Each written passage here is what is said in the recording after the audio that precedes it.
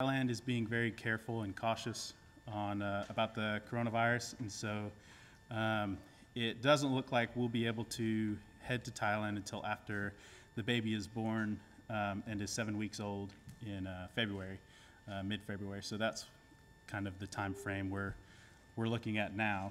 And so in the interim, we've been studying language, studying Thai with our Thai tutor online through Zoom. 5 days a week from 7 to 11 p.m. For 4 hours. And so it's been really good to have something to do and to be able to at least do something in preparation for when we get there. And language is going very well. God has been gracious to us.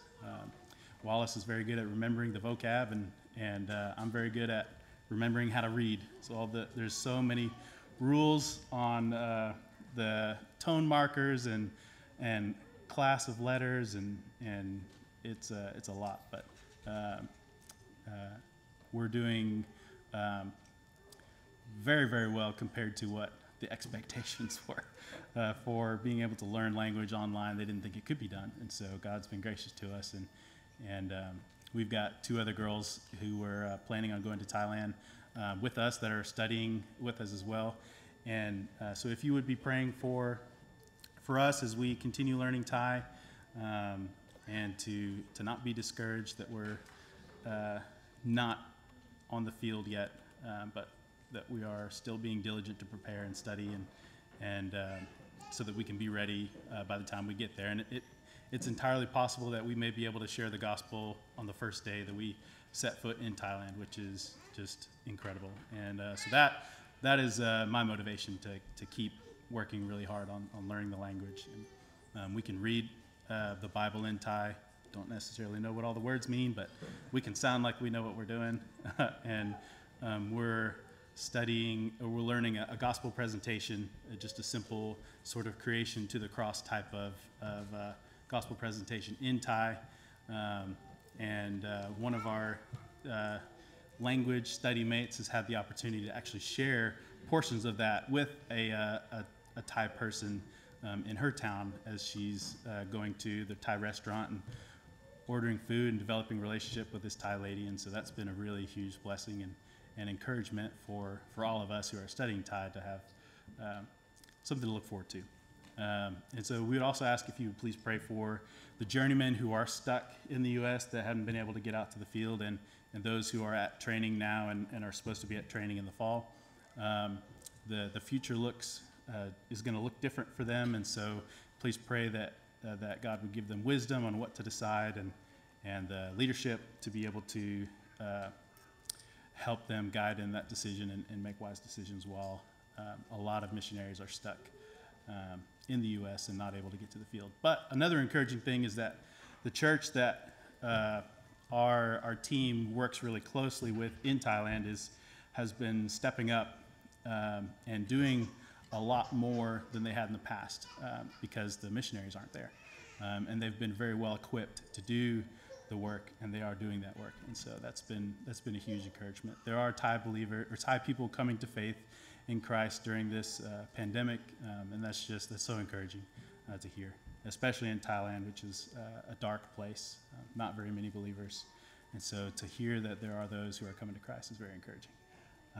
And it's very encouraging to know that y'all are praying for us, and we were praying for y'all, and so we're just excited to be back and hang out for a week.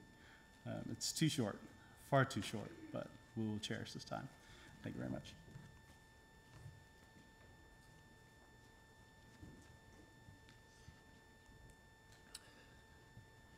Before we open our Bibles, let's go to the Lord in prayer for Tyler and Wallace and Titus and all the other missionaries that find themselves in frustrating or different situations than certainly what they expected and wanted to be in. But we know that the Lord is doing something because He's absolutely sovereign in everything. So, Caleb, would you lead us in a prayer for those gals, please, sir?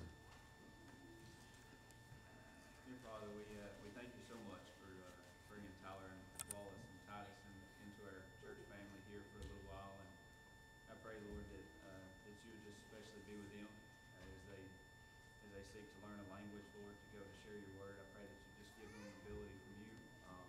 It's not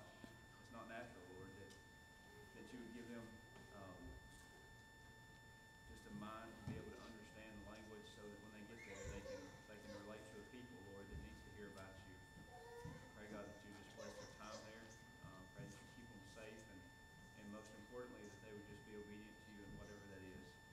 Help us as a church body, Lord, to lift them up in prayer continually, Lord. Just like with Cody and Laura, I pray, even when they're not in our presence, that they would just be in our hearts and our prayers, that we would continually remember those who've left their homes and their families just to do your will. And I pray, God, that you would just give them encouragement and strength and wisdom, Lord, just to follow after you when times aren't easy, just like they aren't for a lot of us. I pray that you just use this pandemic for your glory. Help us to focus on things of yours and not things of this world. And I pray that you just help us as weak, sinful humans just to see past our own struggles and our own challenges and our own worries, just to focus on you and trust you, Lord, that you're in control of all things, and make our will in accordance to your will. We love you, Lord. We thank you, and I pray that you just bless our time in the Word, that we would just follow after you and trust you, Lord, and hear what you've presented to us in the Bible. Give us a mind, Lord, that's open and welcoming to your Word, and give us a greater understanding of who you are. We pray this all in Jesus' name. Amen. All right, if you guys have your copy of the Word of God this morning, please be turning to Luke chapter 6. See if Tyler and I can get everything running right this morning.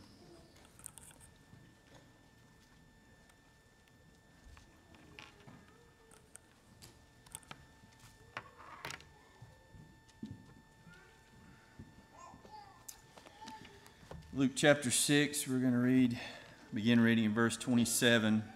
If you have a helmet, might be a good idea to go ahead and put that on, and perhaps a chin strap would be great as well. It's going to be a very confronting and convicting passage this morning as we talk about loving our enemies. So do what you need to do to prepare your own soul. These are not easy passages to walk through.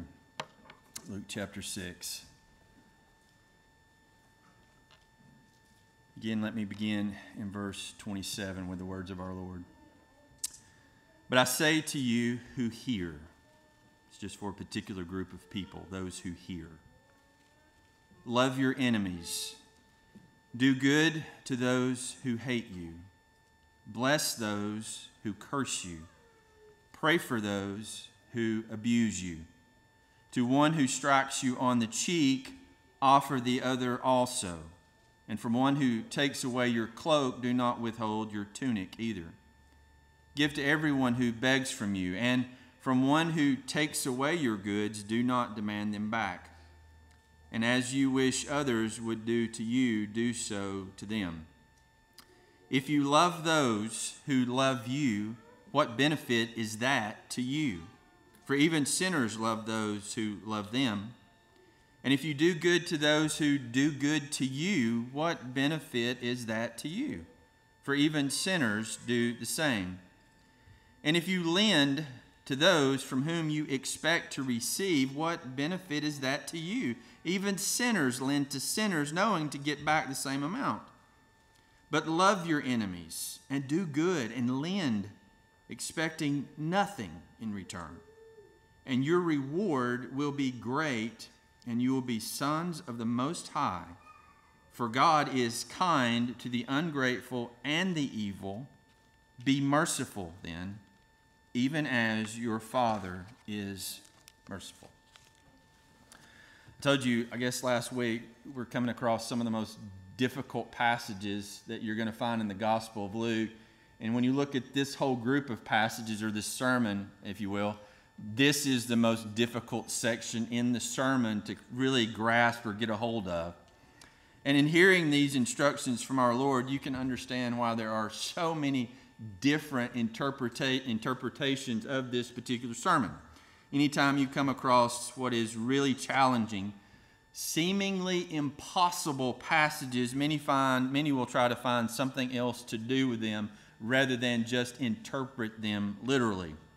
We don't like to be so confronted and convicted by our behaviors, because when you think about it, unfortunately, there's just not a whole lot of difference between us and the person who does not know God when you begin to dissect our character and how we respond to particular things.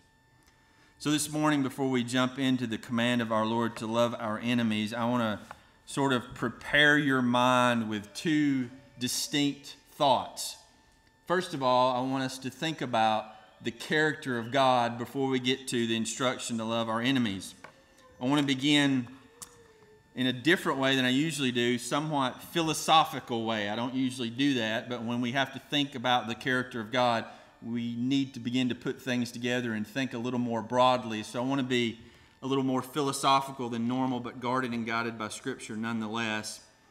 When you think about the character of God, there are so many glorious attributes of God that describe Him. And so when you think about all the different attributes that describe God, you realize that it's really impossible to choose just one word to describe God. So many people try to do that, but I don't think that's necessarily, or I don't think that's really possible to describe God with just one word. In fact, the word character or attributes is really not even a good word, because when you think about my character per se, you're going to find some good things about my character. You're going to find some bad things about my character. But when we consider the character of God, you're not going to find good and bad. You're just going to find what is eternally good, right? Scripture uses the word arete, A-R-E-T, long E, arete, which in 1 Peter is translated excellencies. Let me read you the passage. I know you're familiar with it. 1 Peter 2:9 says, "But you," speaking to the church, "are a chosen race, a royal priesthood, a holy nation, a people for God's own possession, so that you may proclaim the excellencies of God who has called you out of darkness and into light." Scripture doesn't even use the word character of God. It uses the word excellencies of God. Now, that's not even a word that I don't think I've ever used outside of Scripture, excellency. But we do use the word perfect pretty often. And so when we think about the character of God or the excellencies of God, it might be better for us to think about God's attributes as God's perfections. That's really what they are, the perfections of God. Now, when you think about this, God is completely all of His perfections always. Or God is perfectly all of His perfections all the time. And when you begin to think about His perfections, you realize that what you're doing is you're bringing them together to describe God, the essence, who God is through His perfections. But there's another problem. Even though we do that, we divide out, if you will, the perfections of God. For instance, God is holy. We might be able to define somewhat of what holiness is, but we can never understand the depth nor the magnitude of the holiness of God. So even though we might define the perfections of God, you can't ever understand how deep, how glorious, how high, how awesome each and every single one of them are. God is fully and completely every single one of His perfections or His attributes. Now, the Bible most often does what we do. If you're going to describe someone's character, you begin to use adjectives that make sense to us, right? God is mighty. All the time, God is awesomely mighty in the fullest sense. God is righteous. Again, we might be able to define righteous, but we can never understand the scope or the depth of God's righteousness. The Bible uses God is one, God is great, God is true, God is eternal, God is faithful, God is holy. And so we understand that because we use adjectives to describe one another as well. And we begin to put all that together and begin to get a better, broader picture of the character of God. Sometimes, though, Scripture does something that we don't ever do that I can think of. Scripture uses nouns rather than adjectives to describe God's character. And we hardly ever, if ever, do that. In fact, when it uses a noun 4 times in the New Testament, it doesn't use an article. For instance, let me help you there. We would say Joey has a spirit, meaning part of me is a spirit. I have a spirit, right? But when the Bible speaks about God in John 4, it says God is spirit, noun. Meaning he is not a spirit, he is spirit. The fullness of God is spirit. There is no part of him that is not spirit. See, that's a little more difficult for us to get our mind around. 1 John 1:5, God is light.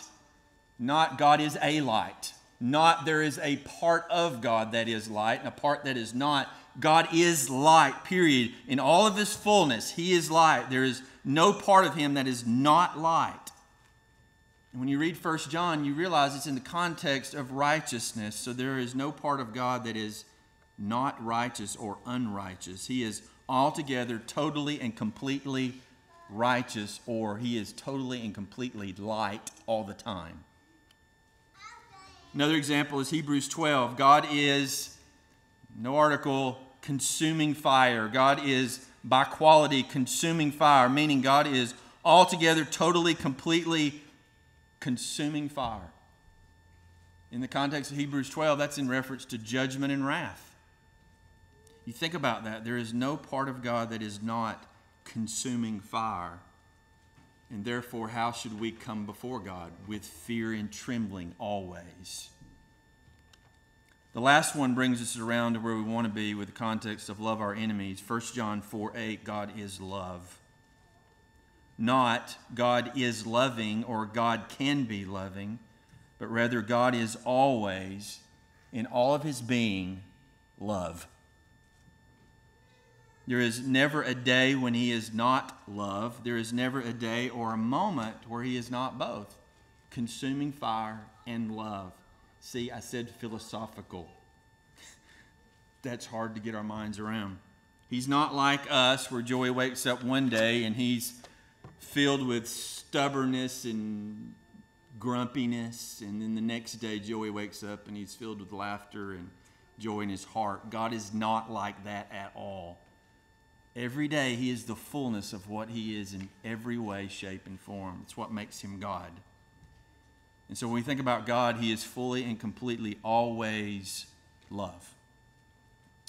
The fullest experience, therefore, that you and I can ever experience love is in God. And the fullest expression of love comes from God. And when was that?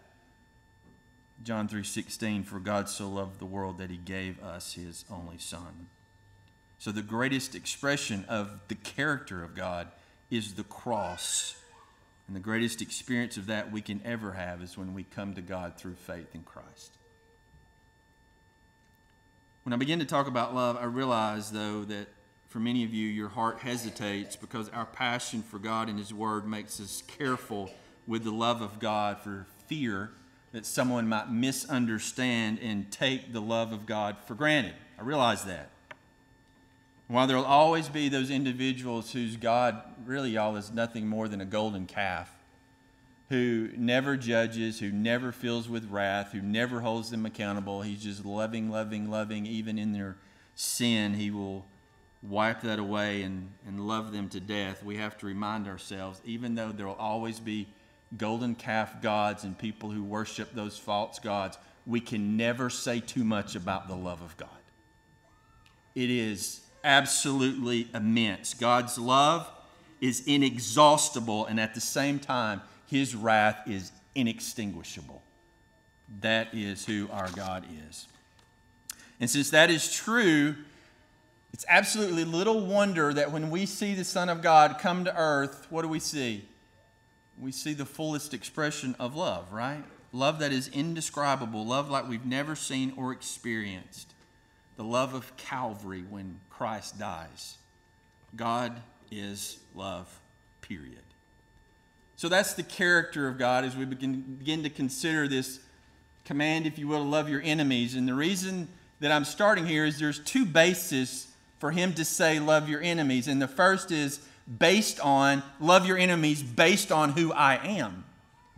The second basis that he is going to use in these passages to command us to love our enemies is the fact that he is Lord. It's the character of God and it's the command of the Lord. So let's put alongside the perfections of God this idea that he is Lord. And we have to remember that because of the finished work of Calvary, God the Father has made God the Son Lord. And that's another thing that you and I have very little knowledge or experience of a relationship between a Lord and a student or a master or a disciple or anything like that.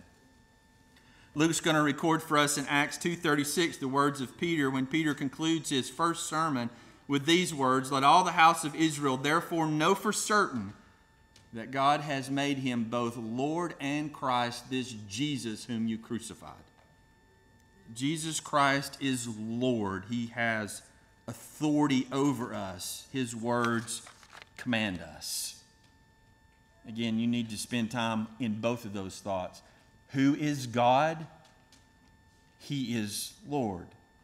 And meditate on both of those, and you can understand the commands that come to us in Scripture, because they're always a reflection of who He is, and it's always an expression of His lordship in our lives. So these two bases for this one truth: love your enemy. You think about that. Love your enemy. This command, if you get out a commentary, going to send you in a lot of different directions, but most of them base it on the idea that this command is actually hyperbole or an exaggerated speech or language. This is not hyperbole. This is God's command to His children. Again, I told you that it's bracketed with two ideas, so look at 6:20. Look at the word that he uses. His very first words as he comes down the mountain and he lifts up his eyes on his mathetes, or his disciples. You could translate it disciples or students. Again, it's a picture of his lordship over us. He sets his eyes on his disciples and he begins to speak to them. And in the process of speaking to him, he says, first word of instruction, very first word, love your enemies. Now, Jesus uses the word mathetes, disciples, but Paul uses a different word as he grows in his relationship with the Lord, and that's the word doulos, which is translated what? Slave. Paul advanced his relationship with the Lord, and he understood that he was the Lord's slave. All of his personal rights, all of his personal privileges, Paul himself had been removed from the equation, and the only thing that was of any consideration was what God said, God's will. So as command comes from the Lord, Paul moves without question. See, he understood that relationship of lordship. But Jesus doesn't just begin this sermon to his disciples with the word disciple, with the word disciples, but he also concludes the sermon. Look at verse 46, 49, the end of the sermon. Why do you call me Lord, Lord, and not do what I tell you? That's bizarre. Why would you refer to me as Jesus Christ, Lord, and then go about the process in your life of just ignoring me? Whatever I say in my word, you just ignore. You do your own thing. You live your own way. Why would you ever call me Lord? That makes absolutely no sense to him.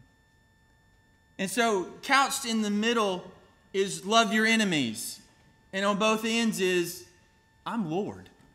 I am Lord over your life. But not just that, he uses this word here often. Look at verse 27. But I say to you who hear. Here's the problem when I get into the text of love your enemies. You're going to phase out because it just seems unrealistic.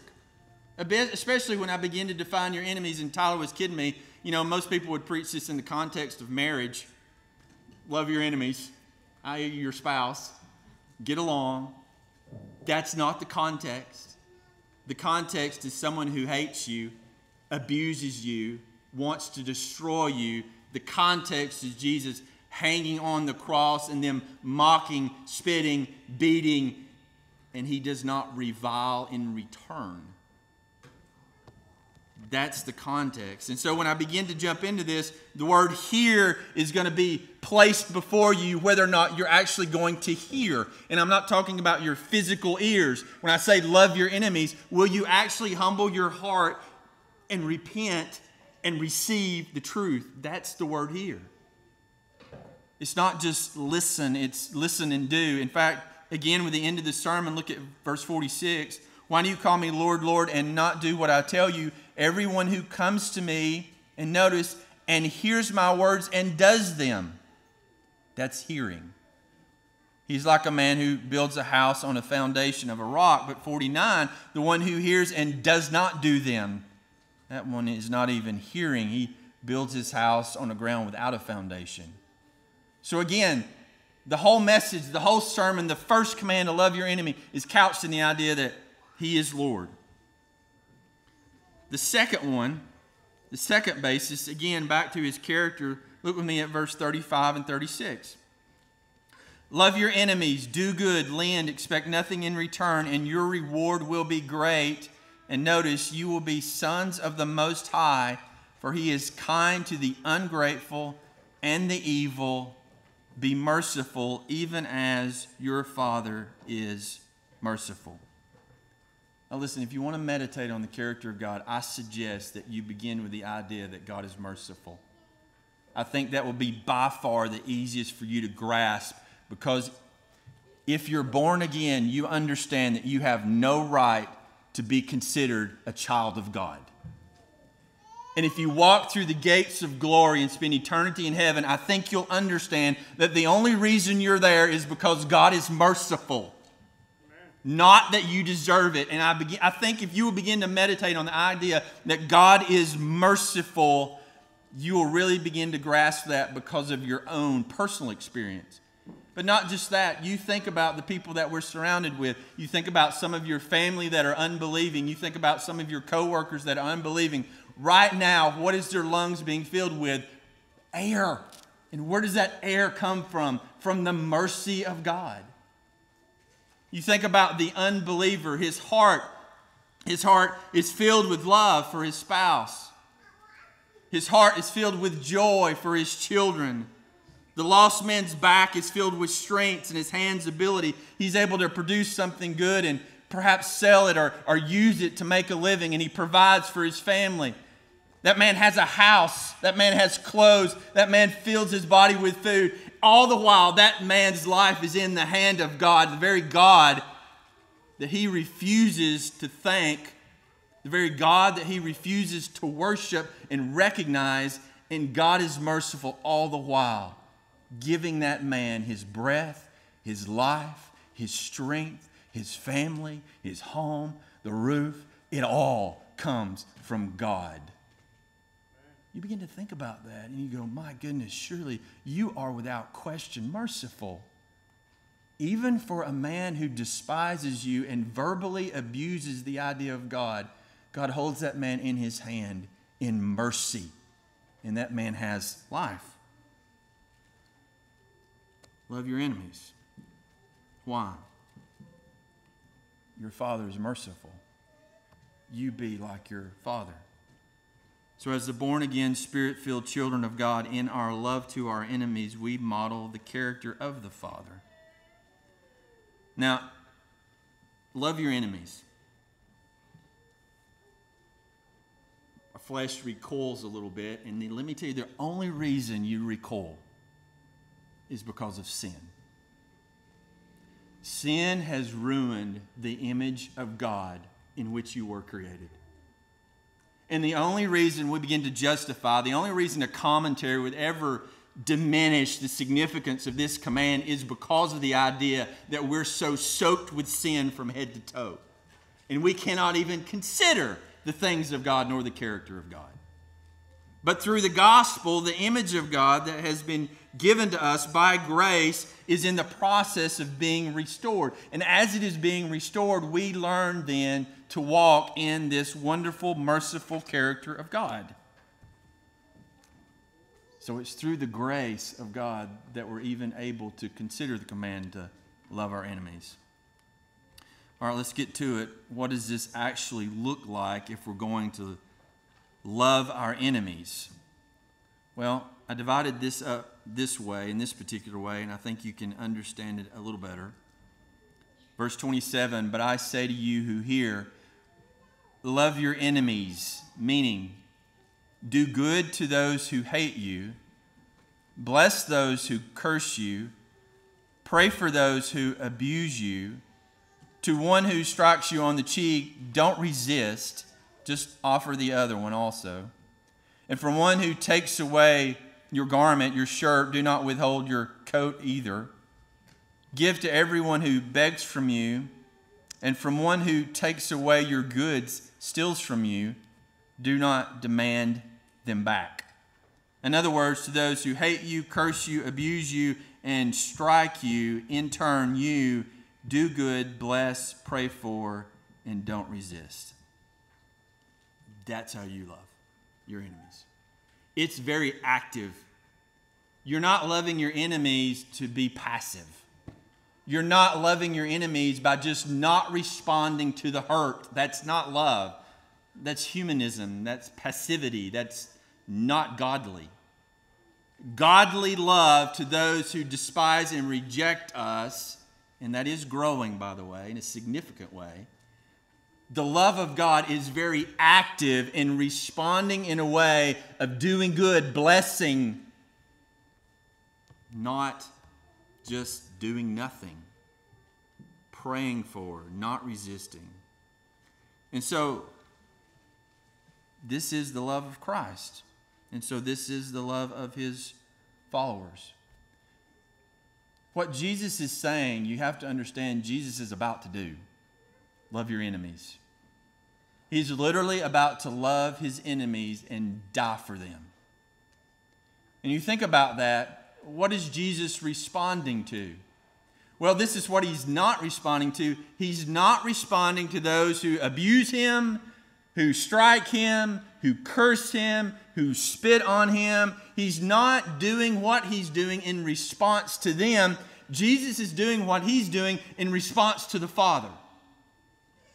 And so when he commands us to love our enemies, we have to understand we're not responding to circumstances. We're not responding to people. We're called to respond to God.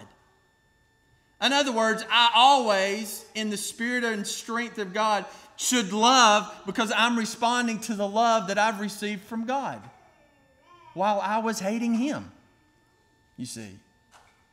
And so it's well within reason that we love our enemies, for God has loved us, who were the ones who ignored and abused and in cases cursed and hated him. All of this kind of comes down to verse 31, which is known as the golden rule. And you wish, and as you wish that others would do to you, do to them. It's interesting that the world quotes this passage, but it's horribly misunderstood by the world. The world reads this passage as always a message to the other guy. In other words, if you will stop being hateful and be kind, then I will stop being hateful and in turn be kind to you. The world never considers that this is actually a message for you personally, meaning it doesn't matter what they're saying or doing. You always love. This is Christian love, because Christian love is never because of love. I say this often. Christian love is not because of love. Christian love is in spite of love. That's how we respond in love. We always love in response to whomever and or whatever, because we are always responding to the love of Christ and not experiences. He goes on to say, if you're kind to those who are kind, if you're loving to those who are loving, if you're giving to those who deserve, you have only the very same way as sinners. Why in the world would you ever expect to benefit from that? The love of Christ, the love of Christians, is willing to exceed all hate, all cursing, all abuse, all neglect. The love of Christ was willing to be taken advantage of. So is the love of the Christian. And that, for me, sums up all of these. Your love is willing to be taken advantage of. I think about this. I've got a really good friend. He's been here before, Dan Chumley. When I left the church in the Northwest, it was without question who should be called to be pastor there. It was Dan. Dan had been cleaning the church and the secretary for a number of years, keeping up with all the money, vacuuming the sanctuary at night, setting up chairs before worship the next morning, cooking, preparing the meals, getting all of this done, and the pastor would come in, preach, and leave. So when he left, I left at the same time without question, and they called me. Who should we call as pastor? I said, what do you mean, who should you call? You know who you should call. The man is gifted with the Word of God that serves you day and night. They didn't call Dan. Called another guy. He stuck around for about a year. He left. Again, they form a pulpit committee. Dan's still there, still serving. They called Dan. No. They didn't call Dan. Called another guy. He came in. He left very shortly thereafter. It is a difficult church to preach in, to pastor in. This time, formed a new pulpit committee, and they called me. And I remember this because we were in Washington, D.C., and I was walking around, picked up the phone. Hello, somebody I'd never known. She began to tell me she was on the pulpit committee, and she had just come to faith in Christ. How awesome is that? She said, well, they wanted my perspective. I'm like, okay. She said, who should we call? I said, there's always only been one. I said, he's there every Sunday. They call Dan? No. It's funny, the pastor that they have now, when he's out, guess who they get to preach? Dan. He's still at that church. And Steve and I were marveling at this. He's still there being taken advantage of. That's love. He should have left a long time ago. I want to call him and go, okay, you've made your point. You're willing to be taken advantage of. Just leave. He's still there. He's still serving. He's still loving that body. That's Christian love. Take advantage of me. I've already been given everything. I already have the wealth of God. I already have Christ. What more do I need? Take.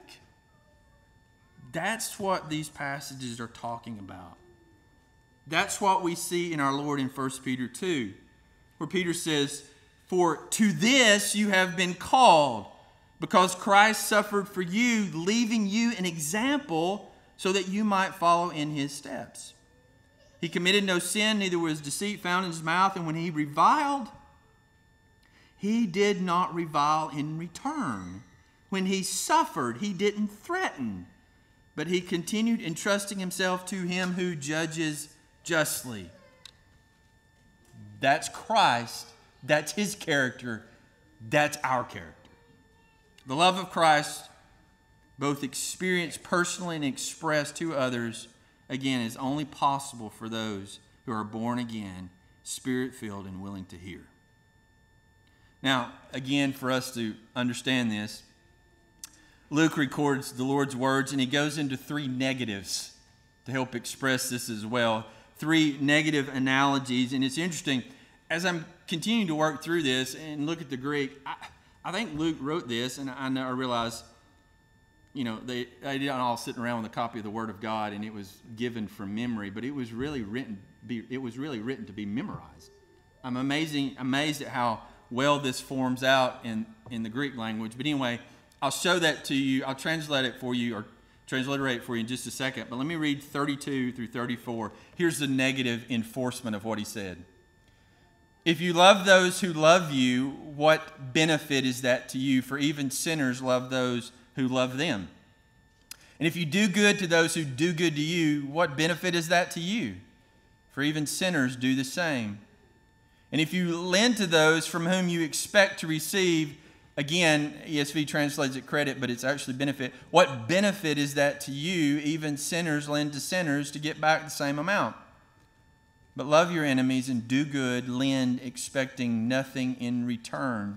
In other words, it's three phrases that look like this. If even you, for even the. And it's formed perfectly with this phrase right in the middle, what benefit is that to you? And so you roll through all three, and it would be rather easy to memorize. If even you love those who love you, what benefit is that to you? For even the sinners love those who love them. If even you do good to those who do good to you, what benefit is that to you? For even the sinners love, do the same. If even you lend to those from whom you expect to receive, what benefit is that to you? For even the sinners lend to sinners to get back the same amount. But love your enemies and do good and lend, expecting nothing in return, and your reward will be great. Notice verse 36. I didn't put it up there. Be merciful even, back to the word even as your Father. In other words, here's your default. It's just to love those who love you. Your default is to do good to those who you know are going to do back. Your default is to lend to those who you know are going to cover and give it back. And he says, what in the world are you doing that you think is so special? The man who hates God does exactly the same way. Why would you ever think that you have some benefit from that? In other words, your love, your good deeds, your generosity has no benefit because you behave no differently than the unregenerate. Your behavior is simply a reflection of the way that you're being treated. You're not different. I told you you'd need a helmet this morning. But he does talk about benefit in these passages. Notice here, there is one tremendous benefit from the text, verse 35. But love your enemies, do good, lend, expect nothing in return. And look what God says to us. And your reward will be great. In other words, God says the reward for modeling the character of the Father and the Son, the reward for that will be great. Absolutely tremendous. So the question is, here we go. Had you rather have justice, fairness, retribution, repayment, vengeance, or had you rather have reward from God? Had you rather respond and open your mouth and say what's on your heart, or be quiet, trust God, and wait on His reward? Which one had you rather have? You know, we get so caught in the here and the now, it seems like we can't escape the moment, doesn't it? We get offended, we get insulted, and we just can't get our minds around that moment to glorify God and receive it and respond in love. That's part of our fallen nature.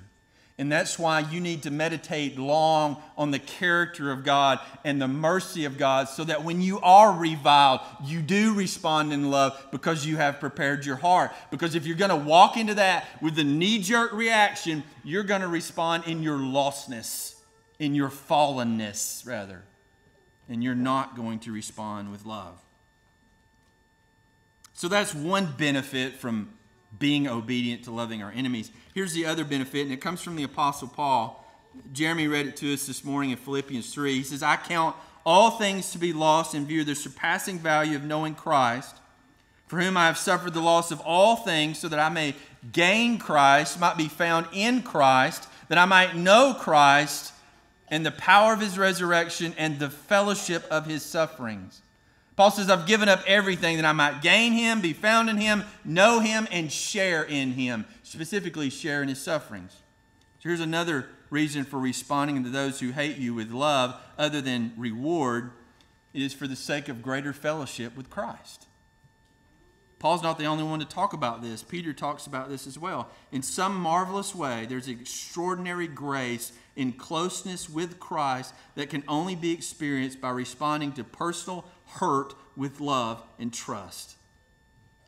You will know God more intimately. You will understand Christ more deeply, and you will be drawn to Him more closely, because that's exactly what He did.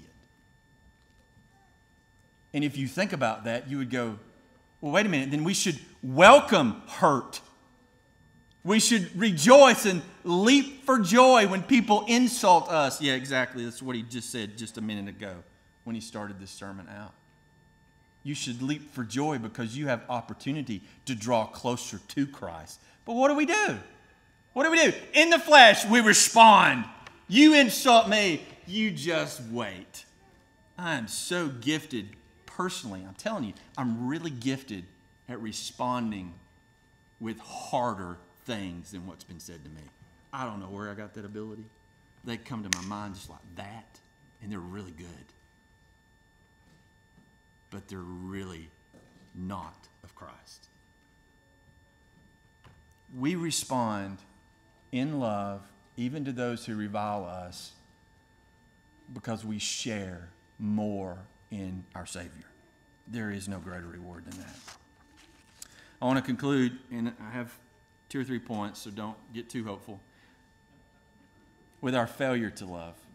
I thought this would be a good place to end, because we do fail to love. What do we do when we fail to model the selfless love of Christ that we are commanded to model? In our failure, I thought this would be helpful. In our failure to love, we need to remind ourselves of a few things in order that we might not lose heart and give up. Because this is one of those things that you get hurt and you respond, and then you remember the text and your heart just falls, right?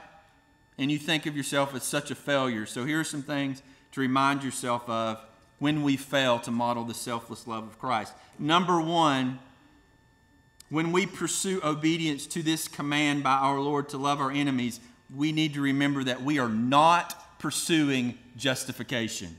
That is not what we are doing.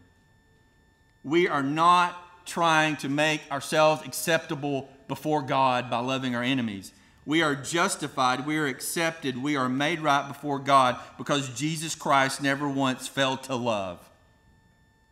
Never once, especially his enemies.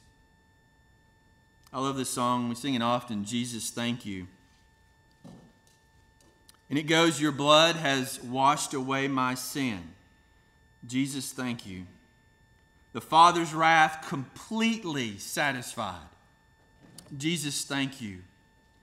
Once your enemy, now seated at your table. Jesus, thank you. And then we say, by your perfect sacrifice, I've been brought near. Your enemy, you've made your friend. You see, that's what he did.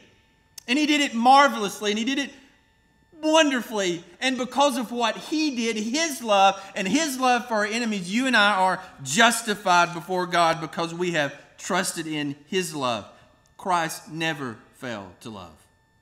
He perfectly obeyed the law of God. He fully met the righteous requirements of God. And his perfection and his perfect love is given to us or imputed to us through the gospel. And get this, you and I stand before God as though we had never failed to love. That's ridiculous. It's ridiculous. And yet we stand before God justified in the righteousness of Christ as if I had never failed to love my most hateful enemy. The gospel is crazy. You need to repent and believe it. Second thing you need to remind yourself of, our pursuit of this kind of Christ love is necessary for our sanctification or our transformation. We are in the process of being made more like him.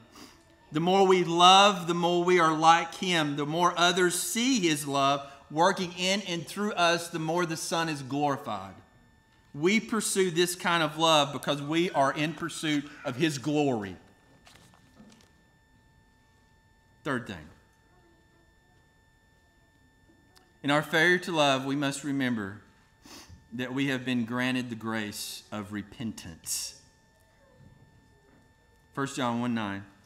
It was actually written to believers, not unbelievers. And it says, if you confess your sins, he is faithful and just to forgive us our sins and to cleanse us from all unrighteousness, including all the times that we have failed to love those who are against us.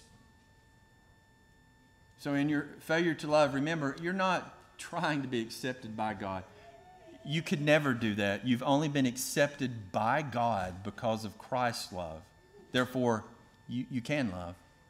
Secondly, remember that when we fail, it's a process of becoming more like Christ. And God has given us everything that we need that pertains to life and godliness, so we can do it. But lastly, when you fail to love, remember, you've been granted the grace of repentance. If you confess, he forgives.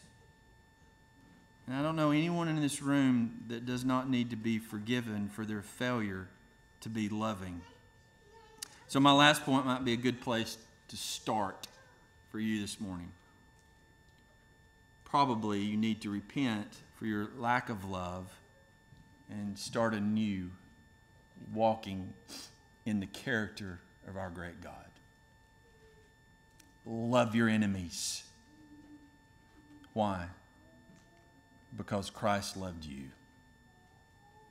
Let's pray.